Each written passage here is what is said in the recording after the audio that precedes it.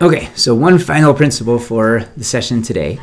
In order for any of this to work with the grammar of graphics and with ggplot in general, your data has to be in a specific format called a tidy format. This doesn't mean that it's like clean, there's no errors in it. It doesn't mean anything like that. It refers to the structure of the data. And we'll talk about what tidy data specifically means in the next slide.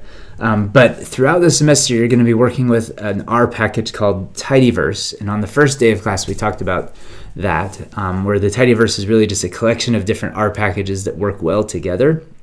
They work well together, and they work well with tidy data, data that is formatted in this specific way. And so as long as you have data that is in a tidy form, sticking it into ggplot is fairly easy. You just tell it to use a specific column. If the data is not tidy, you do need to clean it up a little bit and reshape it.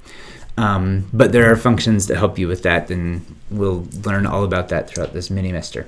So for data to be tidy, it has to meet 3 requirements. Every variable has to have its own column. So if you're talking about years with the Gapminder data, for instance, you'll have one single column for a year. You won't have a column for 2007 and a column for 2008 and a column for 2009. You'll just have a column called year, and it'll have 2007 repeated and 2008 repeated. Every observation has to have its own row.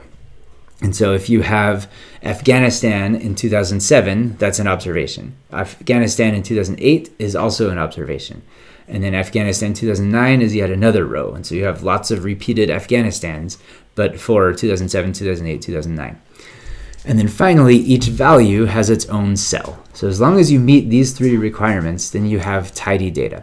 So one way, like a graphical way of looking at this, is you have variables that are specific columns, you have observations that are specific rows, and then you have values in each of those columns and rows. You're familiar with this concept. You just haven't heard it be called tidy or untidy. So untidy, you see this in the real world all the time. You make spreadsheets like this all the time. Spreadsheets are very convenient for writing stuff down and for collecting data. And so if you have something like this, if you have some sort of incident report for different offices, you're going to have a column for each of these years. So you have 2015, 2016, 2017. You have rows for the different offices here. You have the actual numbers. Sometimes you can add extra information. Like if you highlight these, that means it came from some other source. If it's bold, it means like check it, it needs extra verification, something like that. So this is a very typical Excel sheet that you have potentially created something similar to it. This is not tidy data because it does not have a column for year, a column for number of incidents, a column for whether these incidents need verification, a column if it came from a different source. So you have these variables, but they're spread throughout this data, and this kind of data will not work in ggplot.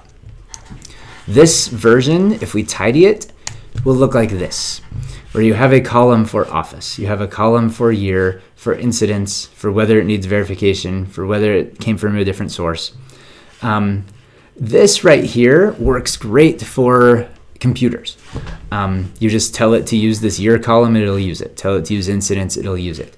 This kind of data structure is really bad for humans. This is really hard to type in because everything's getting repeated a lot.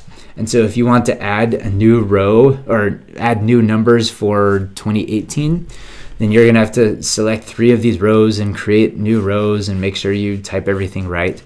For like data entry, something like this is actually pretty easy. You just, if you want to add 2018, you type 2018 right here and then add the numbers and you're done.